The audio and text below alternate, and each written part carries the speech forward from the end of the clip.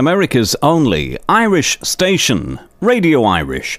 That's what you're listening to. Sean McCarthy here, and we're delighted to welcome Emmy and Peabody Award-winning film and television producer, writer, director and author, Melissa Jo Peltier, to Radio Irish. How are you, Melissa? I'm wonderful. And you?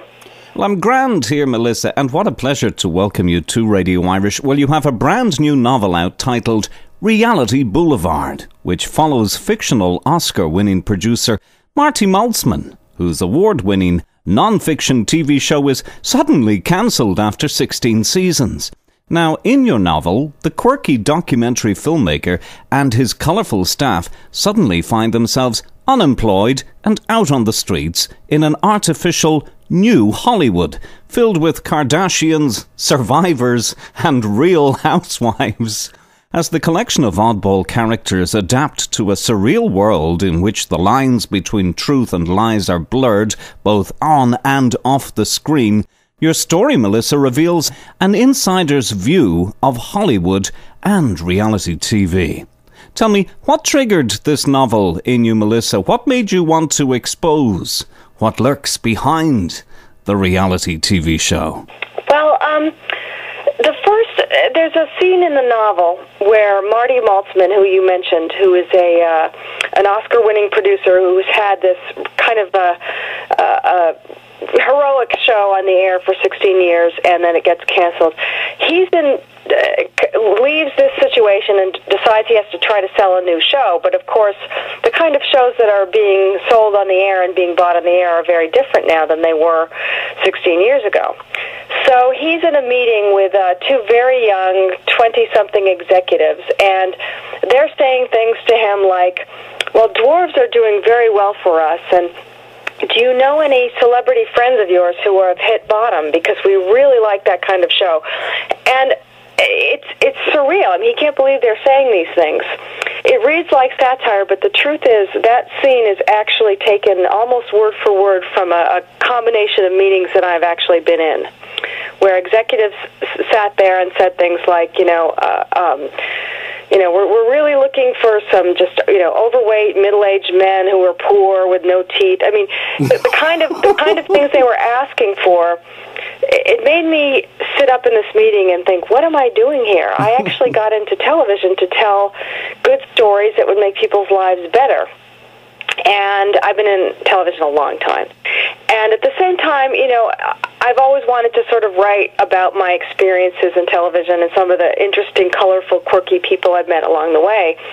And again, my novel reads like a satire, but the truth is it's so close to documentary, it's kind of ridiculous.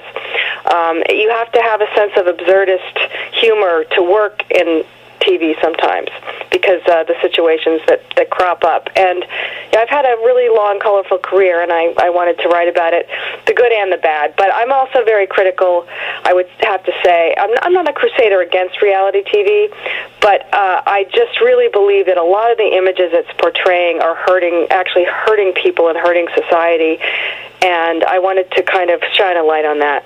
Well, your novel, Reality Boulevard, has been described by Academy Award and 16-time Emmy Award winner, producer Arnold Shapiro, as, quote, the best satirical look behind the scenes of reality television ever written. That's high praise coming from Shapiro, Melissa. So when a giant like Arnold Shapiro gives your novel such resounding praise, considering your storyline is somewhat cynical of the direction that reality TV has taken the television production industry, what does that say about the choices that Hollywood is making these days, Melissa?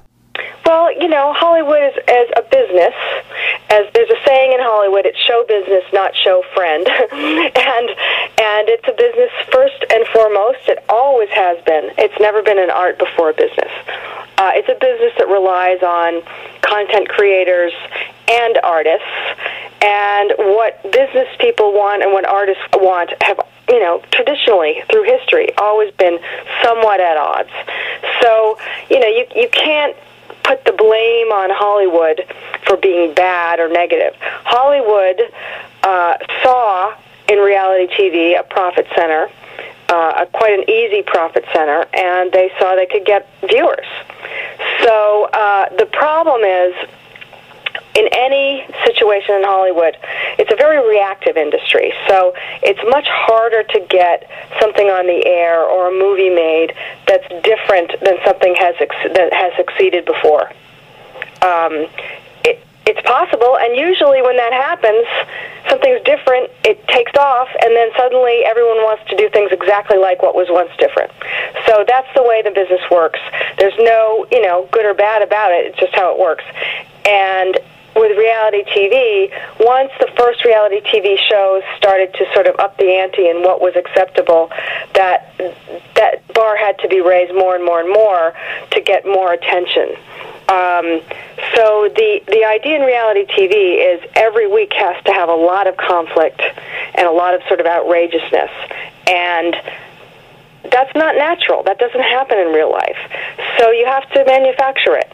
And that, to me, is kind of the problem with reality TV. It's been accepted now that we just manufacture what happens on it, and it's not the same thing as writing drama. It's very different, and it ends up falling into stereotypes, and the kind of stereotypes that are presented as real, which people watching, especially young people, tend to internalize as acceptable behavior, no matter how outrageous or negative it is. Now, you yourself, Melissa, are a hugely respected television producer with a glowing career in the film and TV production industry, which has earned you 2 Emmys, a Peabody, and other awards for your work on documentary TV specials, non-fiction programming, and reality shows such as Dog Whisperer with CESAR Millan, which was hugely successful. So you know the industry inside out. Tell me, Melissa, going back to the start, what has happened here with reality television? How did reality TV sort of push all sorts of other programming out of the way? How did that all begin? Well, I think the novelty and the creativity of early reality TV. I mean, I have to say that the early reality TV pioneers were very creative. MTV's Real World started out as something that those of us who really enjoy the documentary form were excited about, because it really was, we thought it was going to be like an American Family. We thought it was going to be, wow, we're really following these people. And I think the early seasons of Real World were very true to that. It was incredibly well done and really compelling. And they cast it well. They chose really good original people. As the seasons went on, it became more and more contrived, which is unfortunately the problem with reality TV. It's like a drug. The more drama there is in one season, there's got to be more in the next season and more in the next season. And again, life and people just aren't like that without some falsifying. Somebody said to me, a pretty successful doctor who I know said to me recently how much he really feels he would be a great reality TV show, because he has done some just miraculous things with people who have chronic pain.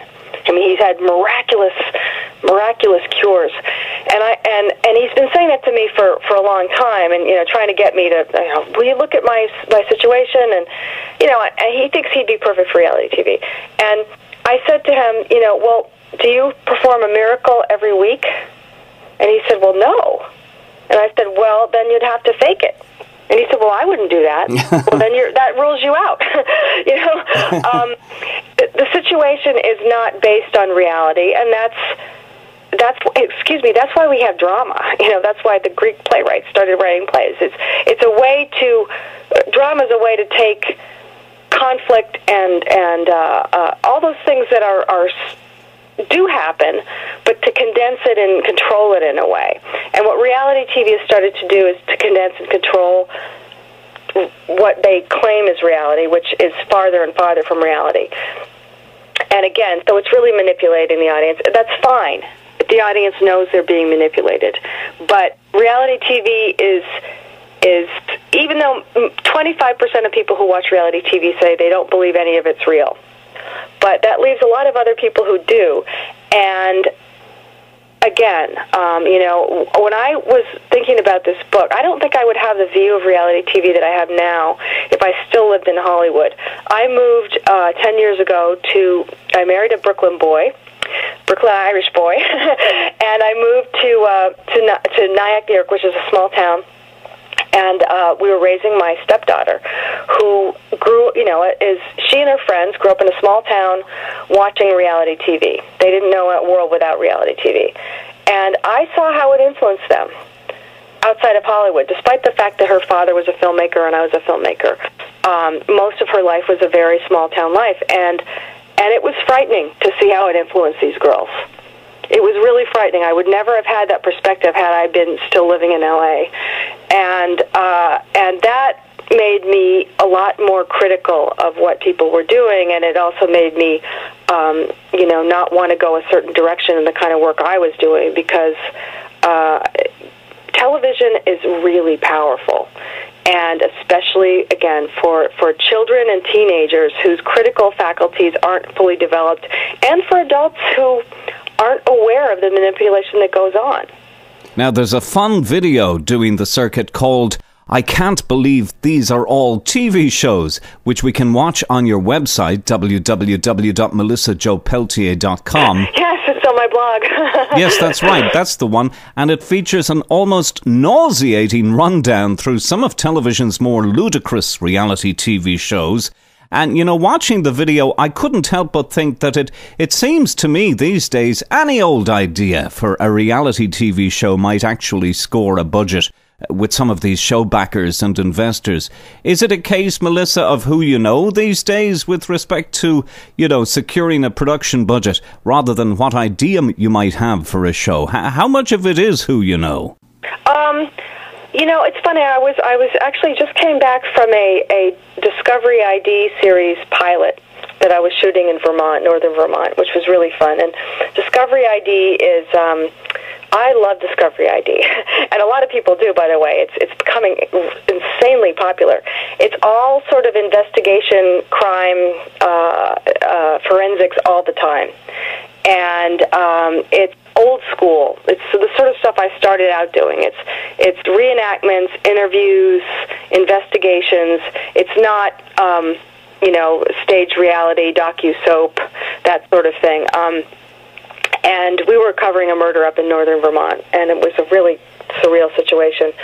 But I was talking to the cameraman, who I've known for, a couple decades now, and we were just deciding, what does sell, because he's got a friend right now who is selling, he's basically can write something on a napkin and sell it to a network. And I think there is and this happens, by the way, this happens in drama too, this happens in movies too. There's sort of the hot person of the moment. So there's sort of the hot showrunner, the hot executive producer, the hot production company of the moment.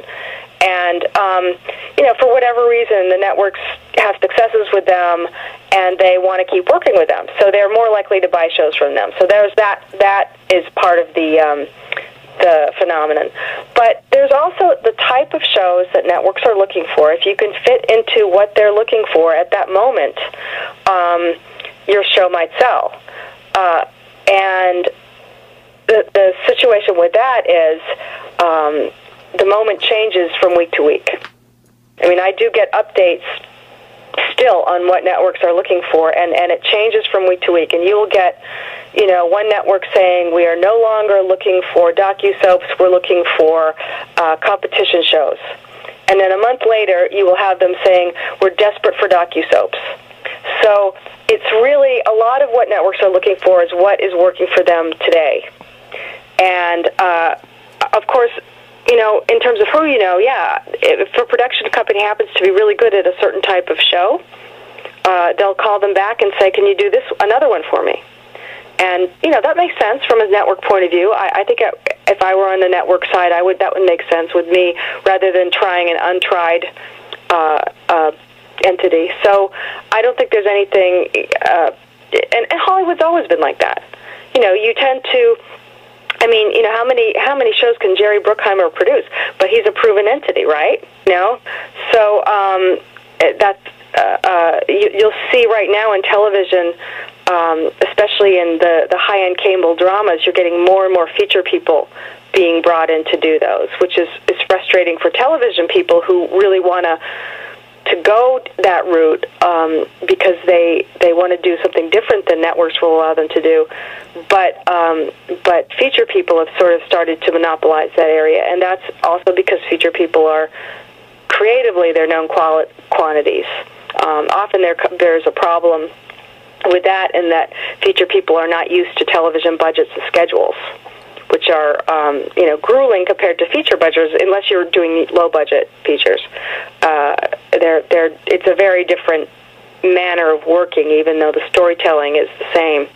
So sometimes feature people just really, once they've experienced that, they want to go back to features. But television allows you, especially I always say that the problem with really bad reality TV that's all over the networks is that it's forced really good drama to kind of go somewhere else. What I was trying to do in the novel was to kind of just raise a little awareness of the collateral damage of this kind of programming, because I know from my own experience that when you're in the middle of it, you're concerned with getting it sold, number one. Then you're concerned with getting it made, number two. Then you're concerned with it getting ratings, number three, and you forget.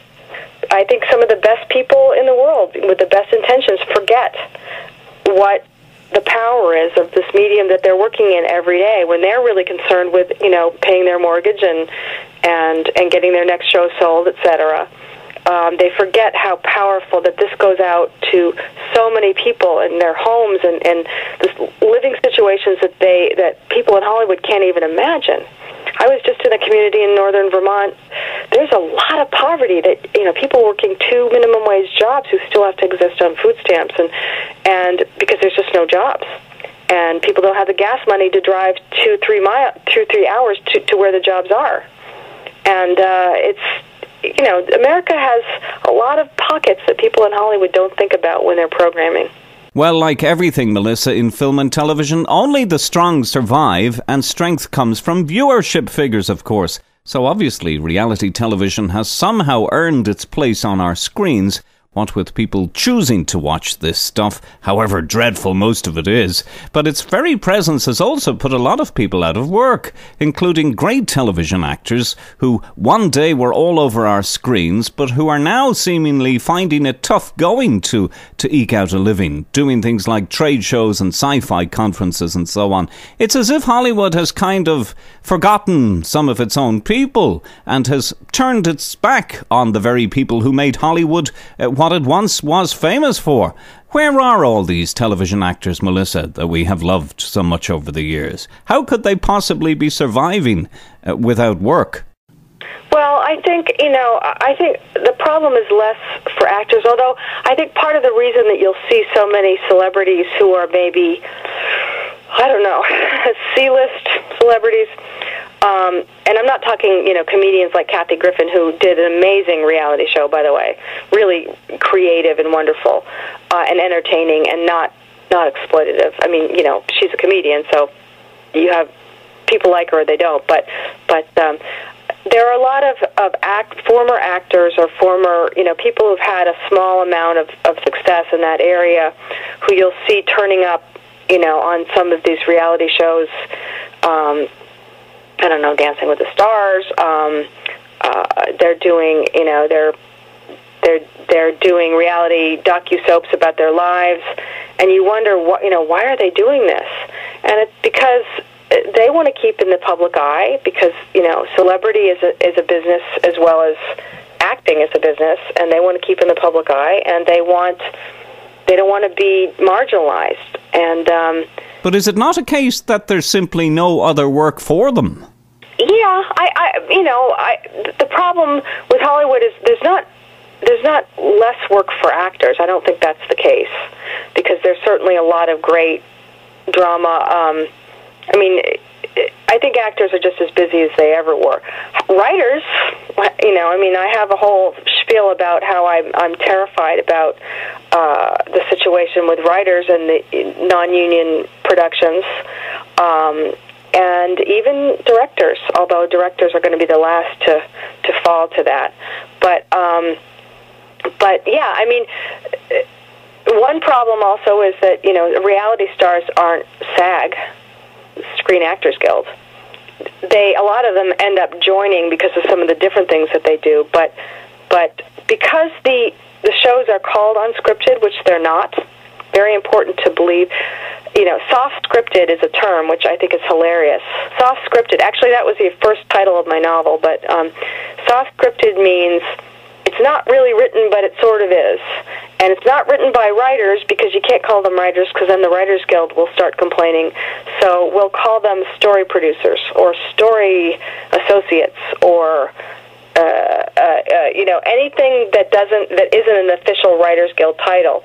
And they're basically writing the stories, and they're writing the season arc, and they're doing what you would do in a dramatic show, but they're not getting credit for it. They're not getting health insurance or pension and welfare or Writers Guild protection, you know, collective bargaining and all those things that the guilds do for us, who, you know, we work job to job. People don't really think about that also in Hollywood. I tried to show that in my novel, that, you know, Hollywood is primarily, you know, there's a number of people in Hollywood who are fabulously wealthy and they run things, but the majority of people in Hollywood are middle class to upper middle class. They're creative people, and they're also technical people, and they work incredibly hard, incredibly long hours. They live very basic, humble, you know, standard middle-class American lives in an expensive city. Los Angeles is a very expensive city, so a lot of them live outside the city, just like New York, and they work job to job. So you can be on a series. My husband created this series, The Ghost Whisperer, and that was on the air for 5 years. And, you know, the people that work on that series, from the people who work on lighting, to the people who do the transportation, to the catering people, to, you know, the stand-ins, all those people, after 5 years, they have to find another job. And in nonfiction TV, the jobs are even shorter. You know, I mean, they'll go 6 months. They'll go 4 months. For editors, you might have a show, you get called in to edit, 2 months, you're done. So you're always looking for work. And the reason unions are so important in these creative professions is, how are you going to get health insurance? How are you going to get a pension when you're working 2 months at a time? And you're constantly looking for work. And it's just how things go there. It's not, you know, nothing to complain about. People are used to it. I was used to it. I was a freelancer for many years, and I guess I sort of am again.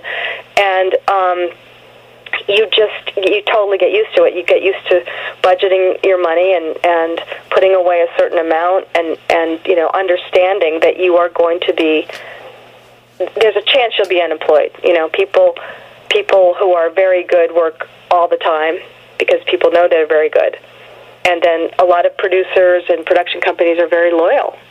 You know, if one show ends, they'll try to move a producer or an editor to another show. But people don't understand this about Hollywood. They don't understand that the majority of people working on these shows are really worker bees.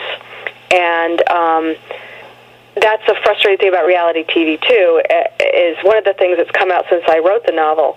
Friends of mine from years back, a number of them, I mean, you know, enough to be a market research group, have contacted me and said, you know, God, thank God you wrote this novel. I'd be afraid to say the things you said in the novel, but because I'm still working in reality TV, I hate it.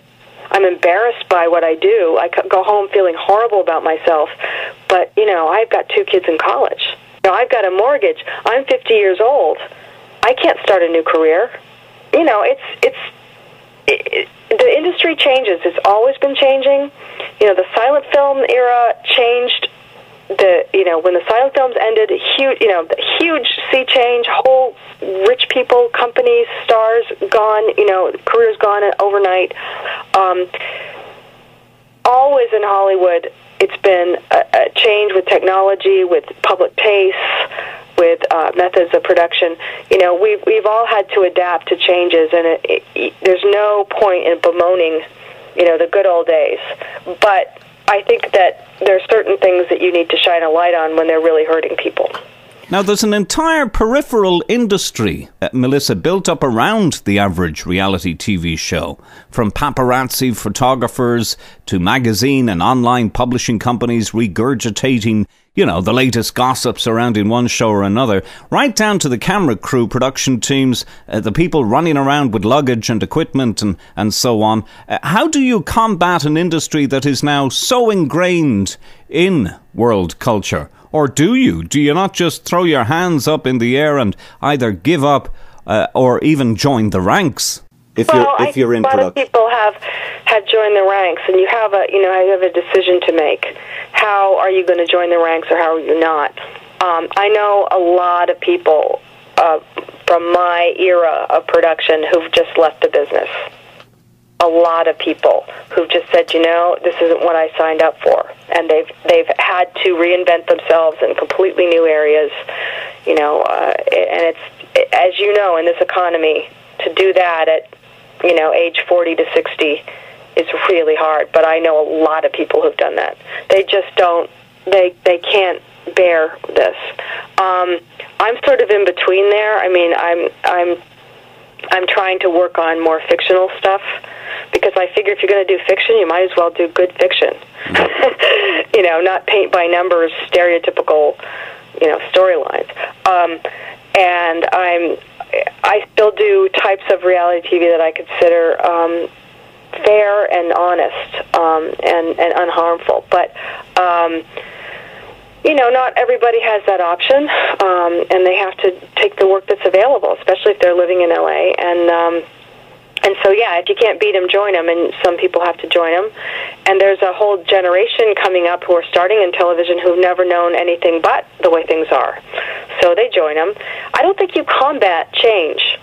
I don't think there's any reason to combat change. Change happens in Hollywood. Trends happen and trends end. They begin and they end. I was, my husband also, I mean, we went through the whole heyday of the TV movie, which the TV movie toward the end got to be almost cannibalistic, you know, running around to get the rights of the next true story that was, you know, the next whatever. I mean, it's just how it works. I'm not somebody who wants to rail against how wrong or evil it is or anything, because I don't think it is. I think it's just phases of pop culture. But I do, again, I really want people to think about it. I think if you had more audience members, you know, more parents sitting down with their kids when they sit down to watch Jersey Shore and saying, well, you know, do you think they'd be having this fight if they weren't drinking all night? You know, do you think that it's a good thing for friends to be fighting like this? Do you think it's a good thing for people to be stealing each other's boyfriends? I mean, to actually ask them questions about the validity of the behavior they're seeing. We all love to see, you know, train wrecks, and we all love to see people who are, or, you know, as one of the producers in my novel says, you know, more screwed up than I am. But let's especially with kids, let's have them think critically about it. You know, let them enjoy it, because it's so fun to watch. Everybody enjoys watching sort of guilty pleasure stuff. Let's allow them to enjoy it, but let's give them a perspective on it. Let's give them a context for it. And the other thing I would like to do is to ask people who are in the business to really think about what you're putting on the air. You know, the networks are designed to make profits, and they're designed to get ratings. But my gosh, you know, you're creating these. You're creating the zeitgeist as much as you're reacting to it. You know, there's a phrase, we're just giving people what they want, but I really believe that we tell people what they want, and then we convince them, and then we give it to them. And I just wish that people in power positions could take the time, and I know how hard it is to do that, and I know, again, you know, when I was in the midst of it, I was not as cognizant of these factors. I would like people to just really think about the fact that you have this incredibly powerful medium at your fingertips. You have the power to affect so many lives. you could affect them positively, or you could affect them negatively, or you could just entertain them. You do have that choice. Well, Melissa, it has been a great pleasure having this chat with you about the inner workings of your new novel, Reality Boulevard, and we wish you great success with the book, which is available online now. How do our Radio Irish listeners get their hands on a copy, Melissa? Well, you can get it on Amazon. You can get it on Barnes & Noble Nook. You can get it on Kobo if you're a Kobo reader. You can get it on iBooks if you have an iPad. If you don't have an e-reader, you can download a free Kindle app to your computer and read it just like it's a book on your computer. I would love for enough copies to sell for it to go to trade paperback or hardcover. And you can also go to my website, which is www.melissajopeltier.com. And I have a lot of the other publicity I've done for the book, and on my blog page I have a huge list of incredible reading books and articles about reality TV that will help you if you want to watch reality TV with your kids and teach them to think a little more critically about it. Thank you so very much for joining us here on Radio Irish, Melissa. Oh, you're very welcome. Always such a pleasure to talk to you, Sean.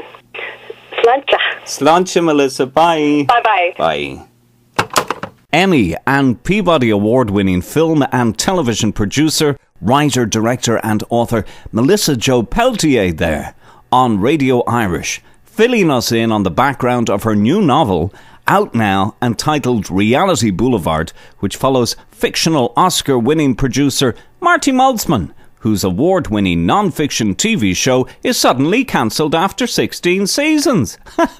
And it's an extremely insightful look at the world of reality television, packaged in a highly entertaining fictional wrapper that has some of the industry's top names applauding it and recommending that you buy yourself a copy and sit back and relax and enjoy it. Reality Boulevard. So take your own stroll down Reality Boulevard today if you're curious about the goings-on behind the phenomenon that is reality television. Soft scripts, huh? That's a new one to me. I never heard of that. They kind of just ad-lib along the way. And you can visit Melissa at melissajopeltier.com. And it's a very active and full website. This is Sean McCarthy here on America's only Irish station. Live from New York City, RadioIrish.com.